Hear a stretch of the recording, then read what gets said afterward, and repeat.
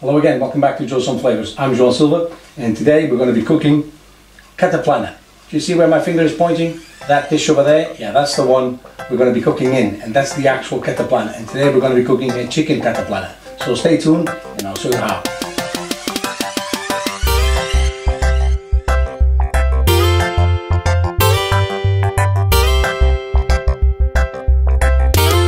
Right, so as we've discussed, that is the actual Cataplana. That is the dish we're going to be cooking from today. And actually I'm going to get it down now so we can see how this works. So this is a typical dish from the southern part of Portugal, the Algarve, many of you will know. And this is a very popular dish in the Algarve. And basically it's a pot that steams or cooks everything in its own steam. It's typically, so the original Cataplana is probably made with fish, but then from that point on, and sea fish and seafood, but that, from that point onwards, there's probably hundreds of ways of cooking Cataplana. But one thing in common with all of those Cataplanas is that you have to have this dish. You have to have this pan to cook a proper Cataplana. And I'm going to tell you now how to do a very typical and traditional Portuguese Cataplana. Today I'm going to be using chicken instead of fish, but the process is pretty much the same. Okay, so I'm going to set this aside for a second so we discuss what we have here to cook with. So yeah, it's a chicken Cataplana, so we're going to be cooking chicken, and I'm using thighs for that chicken. I'm going to use the bone-in chicken, but I have a couple of tricks which I'm going to get on to it in just 2 seconds. Let me just tell you what you're going to be needing to cook this dish. So we have onions and garlic over there, just a couple of cloves. On this side we have red peppers and green peppers, and we have a couple of bay leaves as well. And then obviously we have some tomatoes here and some carrots. And then on the herb side we have a bunch of coriander and a little bit of mint. In terms of seasoning, we're going to be needing salt, pepper and paprika, smoked paprika. And we're going to be needing as well some dry white wine, some olive oil and a little bit of piri-piri. Right, so I'm going to set these aside here. And I'm going to tell you what I did with my chicken so that you can follow my process as well. So I have the thighs here. I got 4 thighs here, and as you can see, they are all opened up, but the bone is still inside. I still have the bone there because I like the flavor that adds that the bone adds to whichever chicken dish we are preparing. So there's a lot of things going on in that bone. There's bone marrow, there's cartilage, and yeah, so that's added for flavor, and I don't want to take that away from my dish. But I obviously need the chicken to cook thoroughly. So what I did was I opened up this thigh, and I gave it a few cuts here, as you can see, in order to make it nice and thin, but I kept the skin on as well, again for the same reasons. I want everything that the chicken has to offer, but I kept the bone in, but I open up of sort of a butterfly sort of way my thigh, and I'm going to teach you how to do that. It just takes 2 seconds. So this is one that hasn't been done yet, so I'm going to get my knife here and get this aside so you can see what I'm doing. So we have the bone here, and this thigh is already partially open, so we have the skin only on one side. So what we do is obviously go next to the bone and nice and gently and cut it without actually splitting the meat from the bone completely, or stripping, I should say. And then we go on the other side just with the tip of the knife.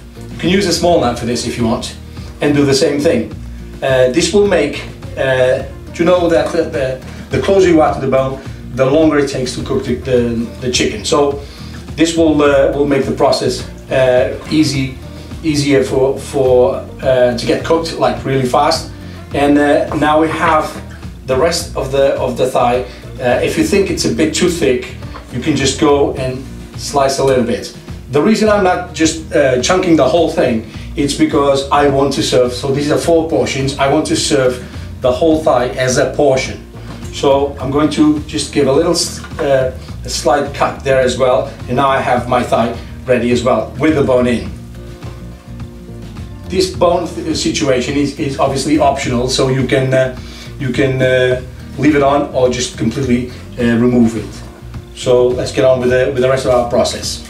So what we do with this pot, basically, and the magic of the Cataplana, is that everything goes in here, and you need to be sure of what you're doing in terms of seasoning and everything, because once you close it, you don't open it again until the dish is actually cooked.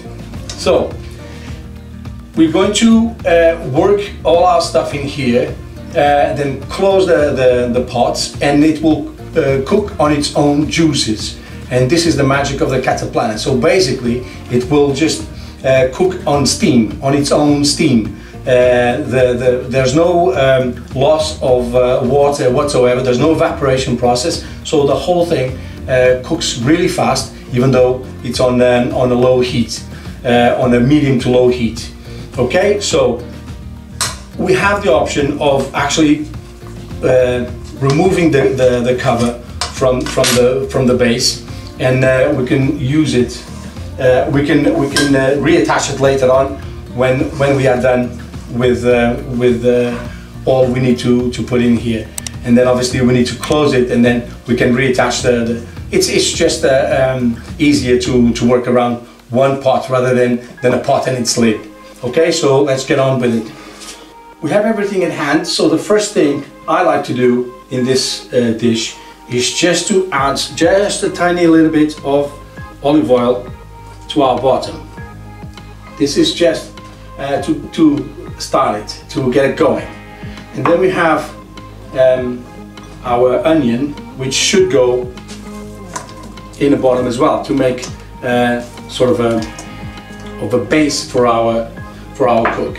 On top of that onion goes our chicken. Now, you know I want to serve this as a whole portion, but I would advise to actually cook it with the skin facing the onions and open rather than closed, because it will take longer to cook. Okay, so we open the legs like that, the thighs, and then like this, and now we're going to keep adding stuff to it. So again, another layer of onions, just a little bit to get those onion juices going as well. At this point I need to season that chicken as well, so a little bit of salt, not too much. Remember, nothing of this will escape, so everything you put in the pot will be in the pot at the end, and there will be all the flavors will be concentrated as well. So now we're going to add our peppers. So add some red peppers here. You can make a composition with this if you like. The idea is to get all the ingredients everywhere on the dish. Okay, and as it cooks in layers, it will go from one layer to the next with all that flavor. So with the peppers going to the onion, with the onion going to the chicken, and everything else that we have here.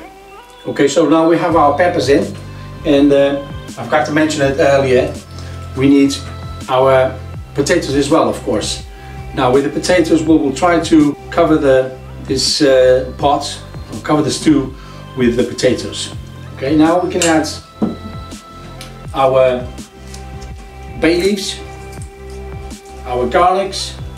You don't need to squash them or anything, or to chop them. They can just go whole, because they just need to perfume the dish rather than being an item to eat. Okay, so now we need our carrots on top of that as well. Now tomatoes, same thing we did with the other vegetables, just spread them on top. this will all cook beautifully, and all these juices will go down to the chicken, and it will cook it perfectly. Now we add the rest of our onion and our potatoes, the remaining peppers. Now the only season we've done so far, it's a little bit of salt on the chicken. So now we're going to add another little bit of salt, not too much. Now some pepper and some paprika. This dish really goes well with paprika, so don't be shy with the paprika, okay? I have tied a couple of branches of mint so that I can get rid of it in the end. So it's tied, it's just there. My coriander, I need to remove those stems and just use those leaves like that. Of course, if you're not a coriander lover, you can always use parsley as well. It's a different, kind of a different flavor, but it will do the trick as well. Or you can skip the herbs altogether. I wouldn't, but you can. I'm not going. I promise I'm not going to go to your house and see if you use the coriander or not. So pretty much all our seasonings in there. Now we need the magic of our white wine.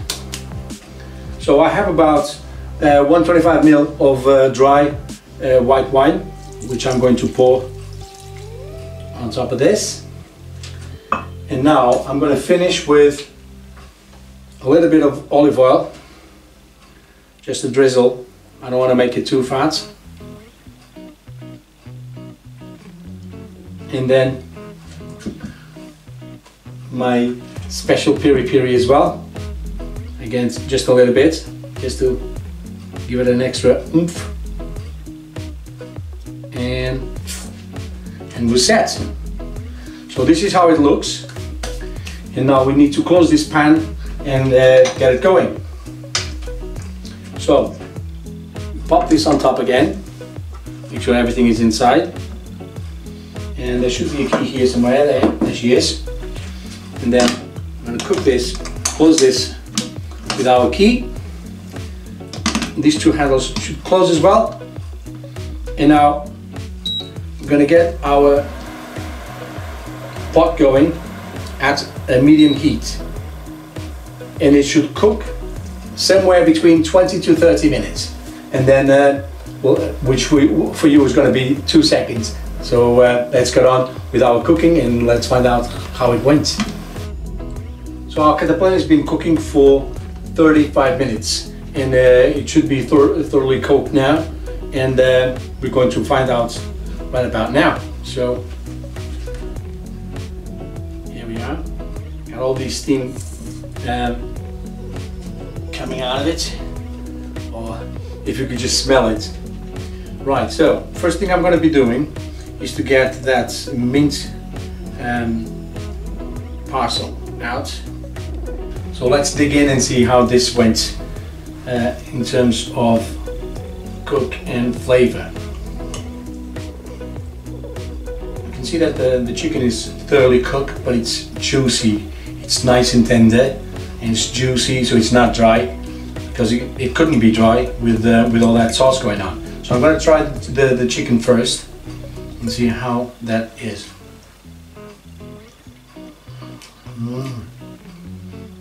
Oh my mind, that is delicious. Perfectly seasoned. The thing with the Cataplana is that everything cooks from the top down, so the heat comes from below, but then it transports all those vapors up to the dome, and then all that vapor cooks everything in one whole process, and then all those juices from everything, from every layer, just sifts down to the next layer and to the next layer, and then obviously that sauce at the end is something to die for. It's absolutely gorgeous. This was the Cataplana, which is this beautiful dish we have here. This is another one of the Portuguese traditional foods, and in this case a traditional pot as well. I hope you enjoyed it. If you would like to add anything or ask anything, just put it down in the comments. Go on to my website joesonflavors.com to get all the details of the recipe, and also you can comment on there as well on the website. Thank you for coming and for watching this video. Share it with your friends and your family. Give me a thumbs up if you think I'm worth it, and don't forget to subscribe to the channel. Thank you very much, and I'll see you on the next one. Cheers.